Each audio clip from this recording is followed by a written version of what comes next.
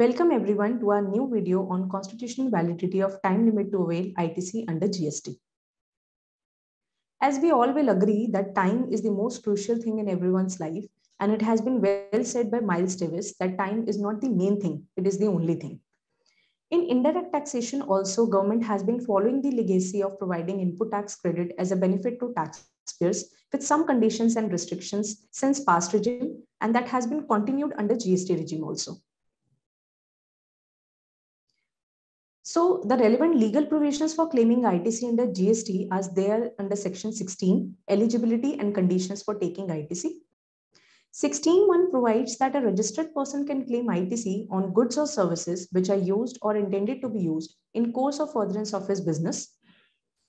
For claiming such ITC, there are some conditions and restrictions that needs to be strictly fulfilled by taxpayers, and those conditions are provided under section 16.2.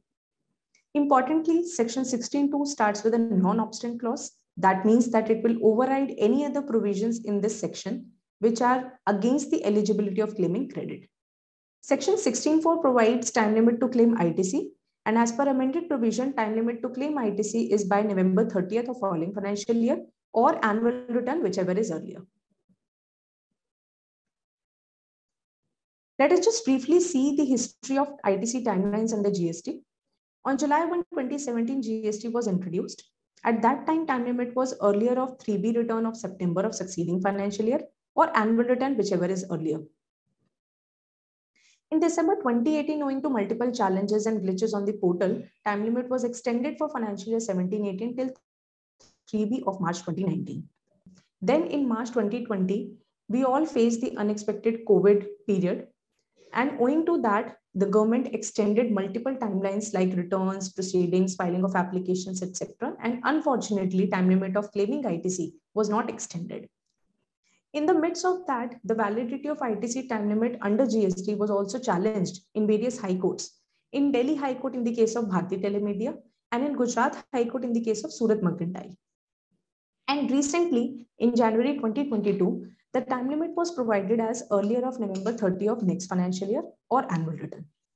So before just discussing the recent judgment, it is important to note that time limit to claim ITC has been challenged on multiple times in past regime, be it state VAT laws, excise, etc., or in the time of moderate credit. So under GST also it was challenged, and recently the Andhra Pradesh High Court in case of Thirumalakonda Plywoods has dealt this issue. In this case, the petitioner contended many points for alleging time limit of claiming ITC under GST. Petitioner contended that time limit is violative of Article 14, 19(1)G and 300A of the Constitution of India.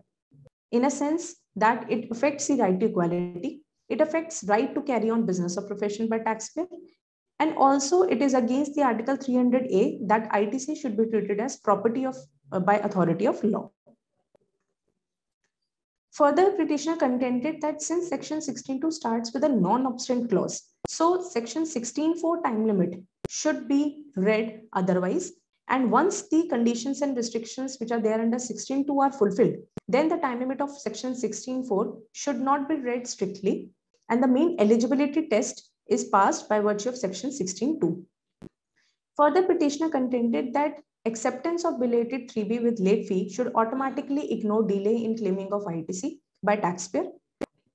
After hearing all the contentions and observations, the courts decided that ITC is not a right, it is a mere concession or a rebate or benefit to taxpayer. Court held that the time limit of claiming ITC is not violative of Article 300A. Article 300A will not be applicable in this case because ITC should not be treated as a property by authority of law. The court held that putting a time limit for claiming ITC is not violative of Article 14 and 19(1)G, in as much as it is not causing any arbitrariness or inequality to the taxpayer, and also it is not causing any loss in carrying out business or profession by taxpayer. Even though petitioner contended that he began his business in March 2020 just before lockdown, and due to multiple challenges, he could not claim ITC timely, basis that he contended that it is violative of Article 19(1)(g) of the Constitution, but the court rejected this contention. The court held that even if ITC can be considered as a right of taxpayer, that those restrictions and conditions which are there under law are validly imposable. The court further held that Section 16(2) should not be read as notwithstanding any other provision of Section 16. Rather, Section 16(2), which starts with a non-obstant clause, should be read as notwithstanding any assertive provision in terms of eligibility of that ITC and not to the overall time limit of claiming ITC. Further, the court held that if this interpretation is taken, then Section 16(4) would automatically become redundant and that the legislature never intended so. So Section 16(2) will not be considered as overriding Section 16(4). Therefore, time limit under Section 16(4) should be strictly adhered separately.